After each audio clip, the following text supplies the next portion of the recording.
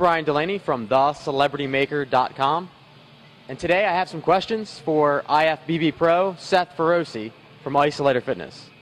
So Seth, will the Isolator make my secondary muscle groups weaker? Secondary muscle groups meaning like your biceps, triceps, forearms, hands, that type of thing? Right. Yes and no. It's all on how you look at it. Whenever you're trying to work, say, your shoulders, whenever you pick up the weight, you're in your hands and then you start doing shoulder presses, you're using your triceps to push the weight up as well as your shoulders.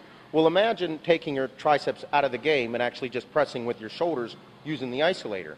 Now you actually have more time for your triceps to recover as well as more time to actually work on them, say, on another day. So it's going to make them weaker because you're not going to use them as much, but then in turn it doesn't because you're actually going to take more time to work on your triceps and allow proper recovery. Because you either pair shoulders with triceps or far enough apart so that like you don't train your shoulders and say, oh, my triceps are too sore to do shoulders or chest.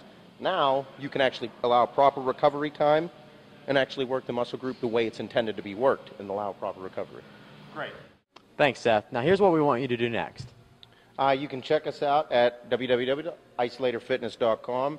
You can go on to our fan page on Facebook, and you'll find us under Isolator Fitness there. You can check us out on our YouTube with all the variety of the videos that we have under the YouTube channel Isolator Fitness, or you can give us a call at 610-575-0325.